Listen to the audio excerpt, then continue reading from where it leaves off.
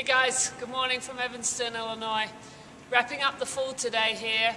The last trip was, we split the team up. Some of us went to New York and some of us went to Arizona. I took the girls to New York where we played in the national indoors. Didn't come away with a lot of wins, but certainly came away with some great invaluable experience that the girls really needed.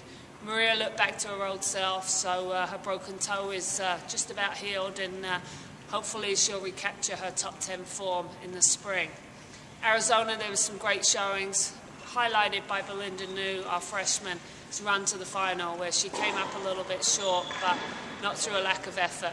Great tournament. I think the girls got some great matches outdoors and some good heat training, getting ready for the winter months. We're wrapping up now with the 8-hour rule. We're only allowed to play a couple of hours of tennis a week. So things are a little slow around here, but the girls are working hard academically, taking care of school, and then we'll enjoy the holiday season before we get back at it in January. Look forward to seeing you all in New Year, and happy holidays.